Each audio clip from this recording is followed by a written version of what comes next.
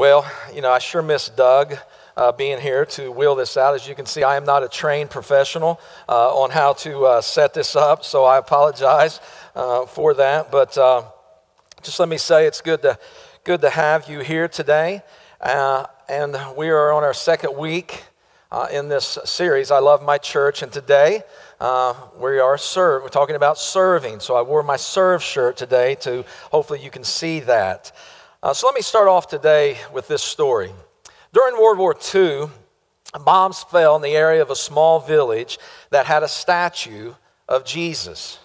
And the statue was broken into several pieces due to the bombings.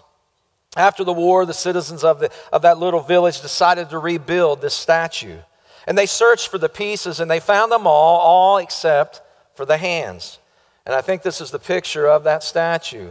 They pieced it back together. Now, some people suggested that they would build a new statue since the hands could not be found. And after much discussion, the people in that little village decided to keep this handless statue, and they wrote these words at the base of that statue. It says, "I have no hands but your hands to do my work today. I have no feet but your feet to lead men on their way. I have no tongue but your tongue to tell men how I died. I have no help but your help to bring men to God's side." And I love that little story because it reminds me the call that is upon each one of us as a Christ follower. You see, we are all called to go and to work, to help, to love, to speak. We are all called as Christ followers to go and serve Him. Paul said it like this, "For we are God's" what? Workmanship. Created in Christ Jesus to do what? Good works, which God prepared in advance for us to do. In that verse, Paul reminds us that God fashioned each of us in a certain way so that we could do what for Him? That we could give back what to Him? That we could produce good works. You see, believe it or not, God has called you as a follower of Christ to work or to serve alongside Him in this world. Notice that in that verse, Paul lists no restrictions on serving. There are no parameters. You don't have to be a certain height. You don't have to be a certain weight. You don't have to come from a certain place. It doesn't matter your age. It doesn't matter if you're retired. It doesn't matter if you're a man or a woman. Everybody is called to go and serve. God created you. God designed you. God fashioned you to do this one thing, is to serve Him.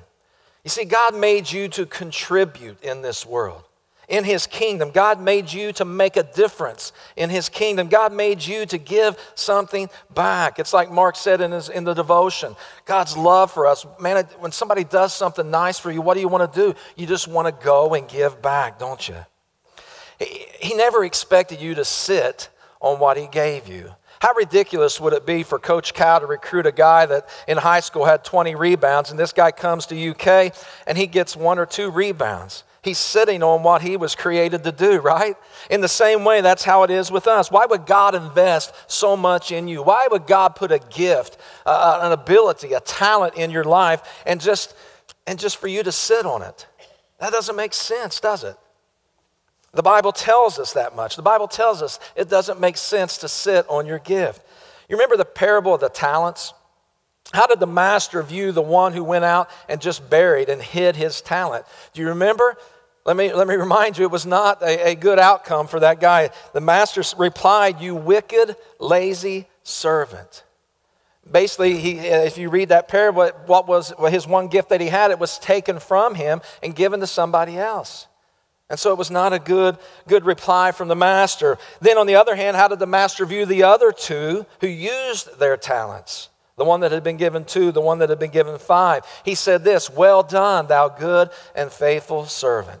And he says, "Come, and because you have been faithful, come and share in the master's happiness."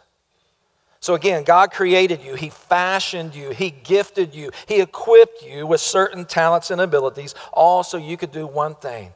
And that's use them for His glory. Use them for His glory. Each one of you, Peter said, should use whatever gift he's received to what? To serve. Right? Doesn't say that somebody doesn't have a gift, because everyone has been gifted by God. Everyone has been given a talent. It may be one talent, it may be 5 talents, but you've been given something. And Peter reminds us that each one should use whatever gift you've been given to serve. So let me ask you this morning, are you doing that? Are you using what God gave you? Are you using those gifts and those talents and abilities that God gave you to serve Him? To serve others, to give back to Him because of what He's done for you. And this, let me say, we cannot earn our salvation. In what we do, it's not about getting more favor with God, but it's about giving back to Him because of what He's done for us. I just naturally want to do that.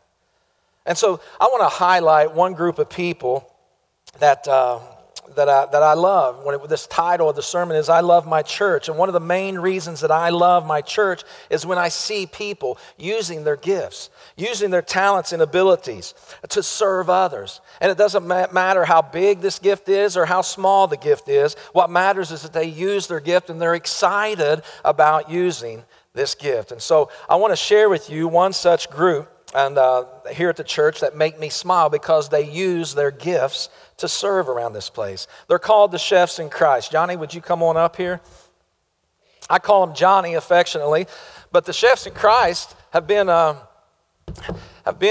around here for the last 7 years. So if you've been here for the last 7 years, then you certainly have benefited from their gift and their talent or ability. And I am so glad that they have that talent, and they love to use that talent because it revolves around food. Amen? We love that. So if you've been around here, you guys have served with several different things.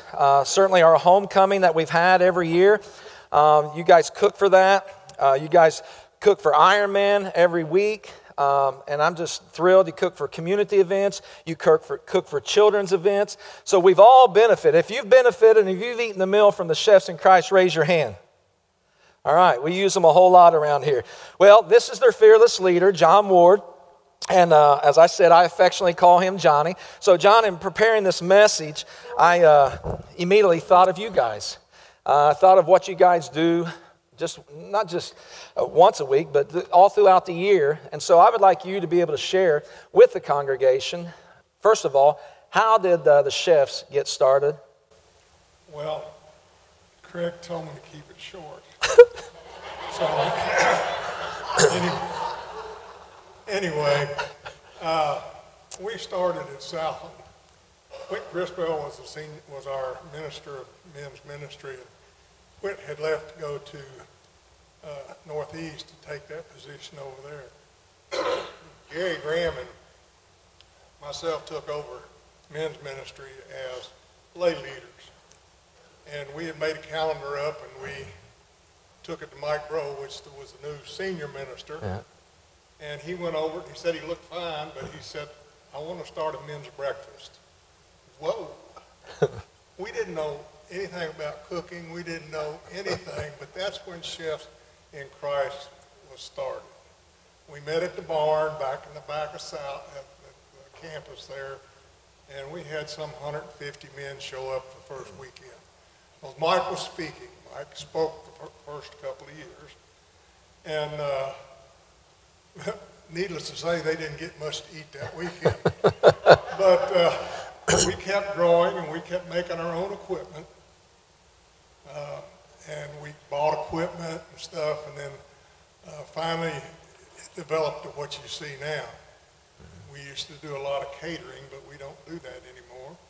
But anyway, that was where it started when Mike said we want to have a men's breakfast. So that was back in 96, 97. Mike came in 96. That's when I came to Southland as well. But so for the last 23 years, you guys have served. And so talk about the events. It's not just here at Broadway, but how many engagements, how many times do you serve in other places? Well, right now we don't really go anywhere else except here at Broadway. Our age group has gotten older, as you can tell. But we just don't have the youth anymore to go out and set up and cook for other events. We used to do quite a bit of catering. Mm-hmm. But now we just kind of focus here, and we support the children's ministry and the other things that Greg and them want, we like to support. A little bit about the finances here is that we charge for certain events, but then we turn around and give that back to children's ministry or whatever ministry needs help. We do it free because we've already received some money in advance of it. So your money goes for dual purposes. Yeah. Well, yeah, and I think that over the years that you've been here, I mean, we were together at Southland, but that you've been here, I think there's been one time where you haven't been able to cook. And so, I mean, they have such a willing heart to use their gifts, and that's what I love. So how many are on your team as far as total chefs? Right now we have about 20 members, active members. We have 2 ladies, which 2 years ago, we opened it up to ladies, and we have 2 chefettes, they're called chefettes. And they love to bake, so a lot of these goodies that you get sometimes, choir retreat and stuff, have come from at least one of the ladies, and she loves it. But no, that's good. Let me ask you this, okay, because this is really good.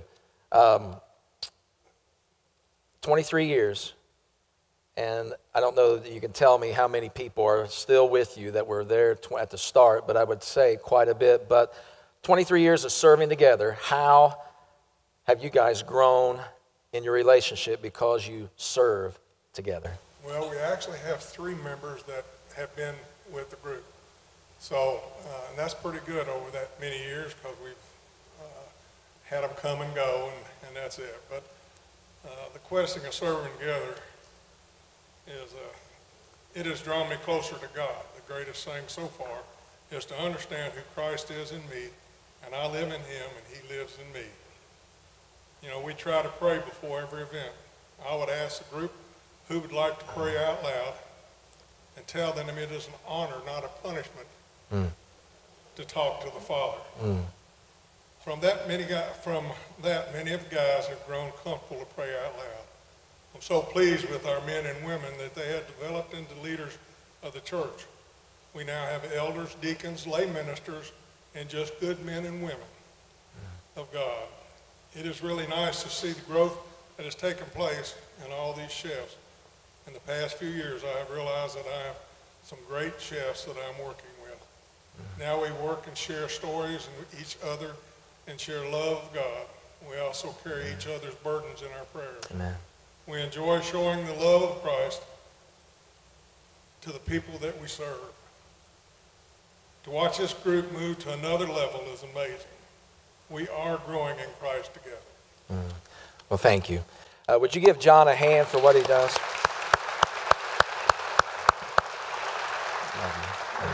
Okay.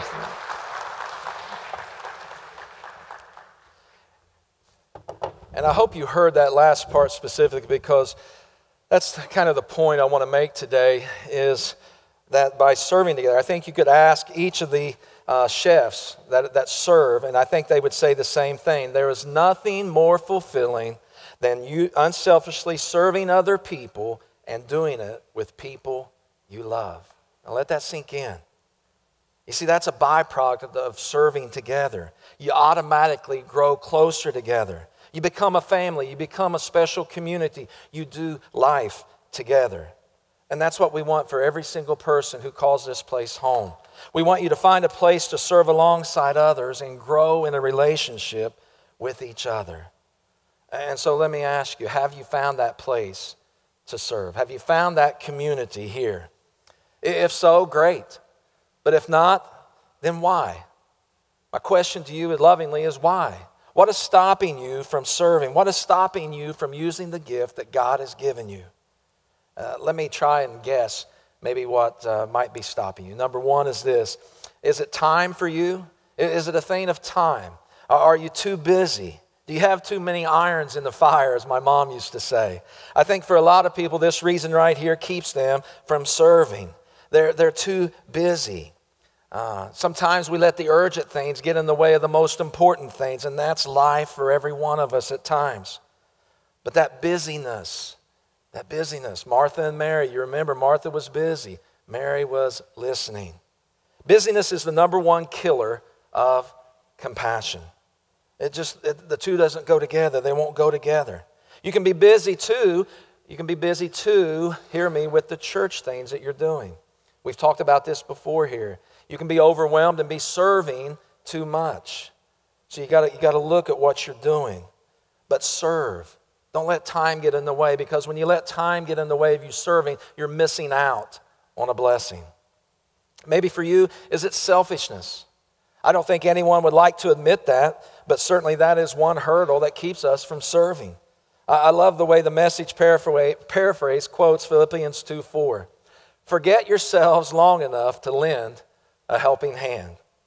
I fully believe that God gives us opportunities to serve Him. The problem is we just can't forget about ourselves, can we? Our own agenda, the things that we want to do, and we end up missing out on opportunities to serve Him. And as we look at the parable of the Good Samaritan, wasn't that the problem with the priest and the Levite? If you read that passage later, they each saw the man lying there, beaten, needing help. They saw him, but they passed by. Why? Because they were too busy and they were concerned about their own agenda. They had to go and do what they had to do.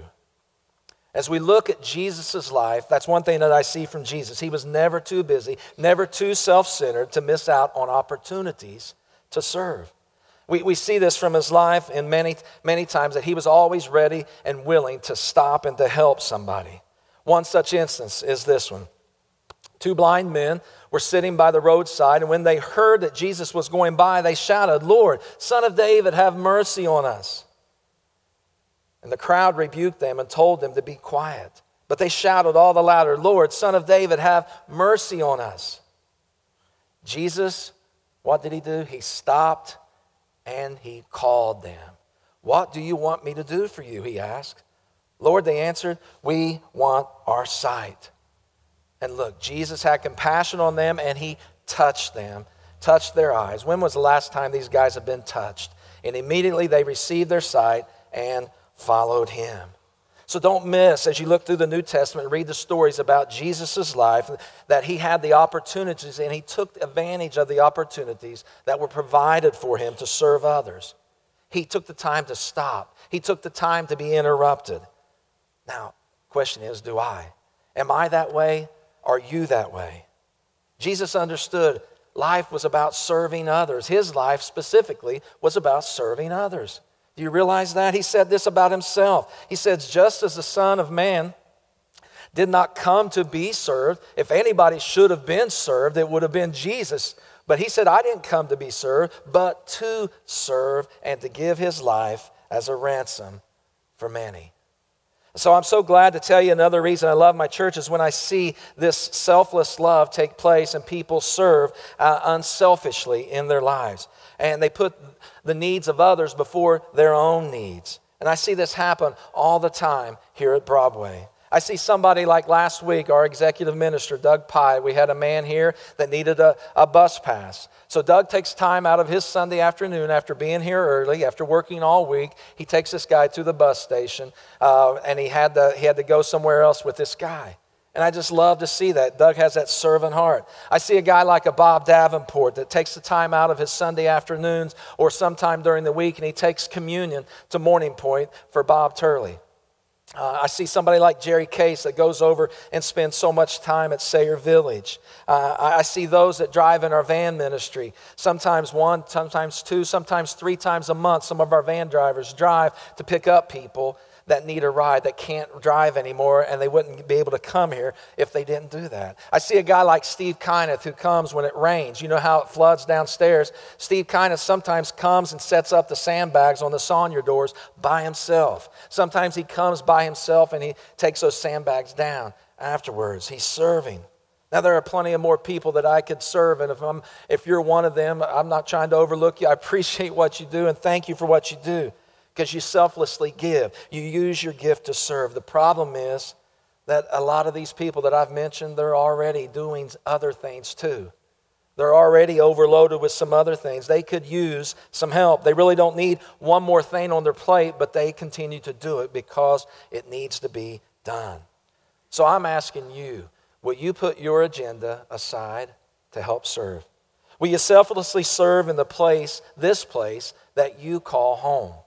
Because we need you, and we're going to need you on August 4th.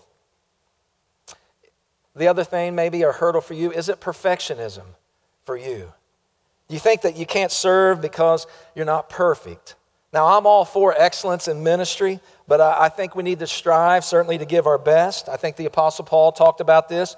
Work willingly at whatever you do as though you were working for the Lord rather than for people. Remember that the Lord will give you an inheritance as your reward, and that the master you are serving is Christ. Certainly, when it ups the ante, doesn't it, when we're serving for God. And so I'm all about that. But maybe you're of the belief that say if you can't do it first class, then don't even try. I don't know about that. I don't particularly like that.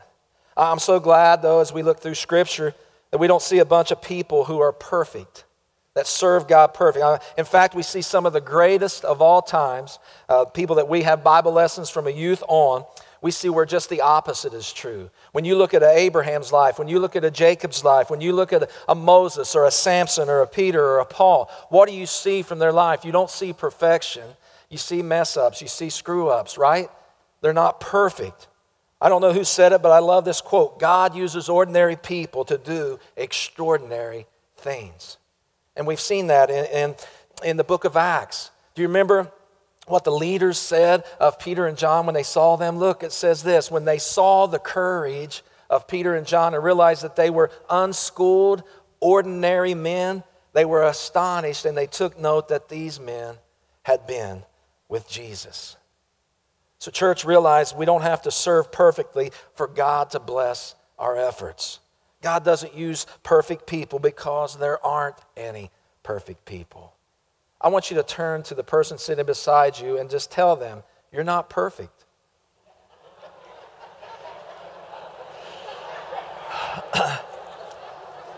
Now, some of you did that with too much enthusiasm, all right? But let me explain my point. Do you remember when your children would draw you something, or your grandchildren would draw you a picture? You remember how you felt? Kelly's little daughter, Eliana, drew me this picture. And I wasn't here, but I was on my door. I think she drew each person on the staff a picture. But, you know, when Emmy or Tate or Elijah colors me a picture, when Kayla and Ann colored me a picture, when your kids, grandkids colored you a picture, what did you say to them? Man, you were thrilled, weren't you? When they gave it to you, you wouldn't say this: man, I can't believe you colored outside the lines. What's your problem? All right? Yeah, cows aren't pink. I mean, don't you know that? We've been to the farm before. Now, I doubt that any of you said that, and if you did say something like that, I want to talk to you after service because you got a problem, all right?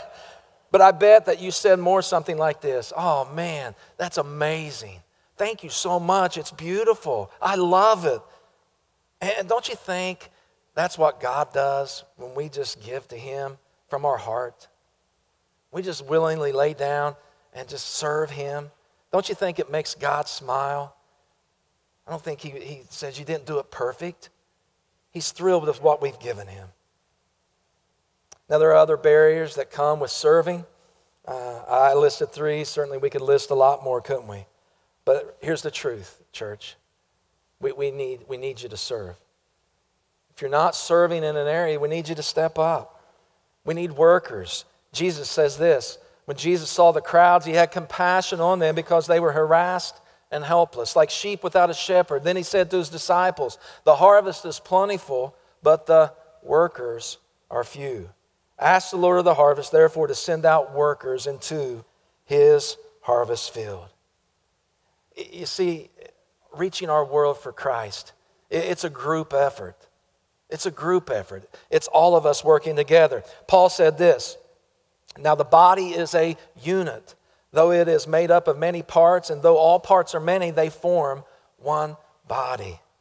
And this verse really hit home to me about 15 years ago. I was playing basketball. Somebody undercut me. I fell and broke my wrist, my right wrist, which I'm right-handed. So if you've ever had that experience and broken one of your hands that you use, it's tough. I was in a cast for 7 weeks. Needless to say, it was not a lot of fun. It hindered me from doing a lot of things. I wasn't able to function the way I was supposed to because a key part of my body was not working properly. Do you see the comparison I'm trying to make? If some of us are working and others are not, it affects the body. It affects what we're able to do. It limits us to what God wants to do in this place. So in roughly 3 weeks, we're going to be having both services starting simultaneously. It's a new thing for Broadway. We're going to be in need of more people to serve in both places, in many different areas. We're going to need new people to step up and to serve, people who are currently not serving. That's who I'm trying to target here today. If you're serving, praise God. But if you're not serving, I want to pull you in. All right, here's some areas that you can easily get involved in. We need new greeters. We need more greeters.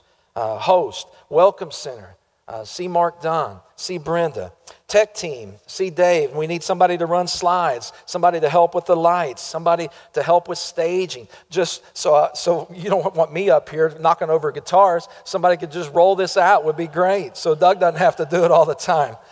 Children's ministry too, though, is always needing help. Nursery workers, worship leaders, teachers, just people to help with check-in.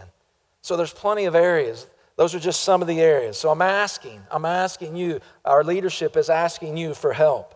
I'm asking you to take a chance to step out in faith and start using a gift that God has given you. Maybe it's a gift you don't even know you have until you get involved in this. But God is asking you to do this. He's asking you to throw yourselves into the work of the Master, confident that nothing you do for Him is a waste of time or effort.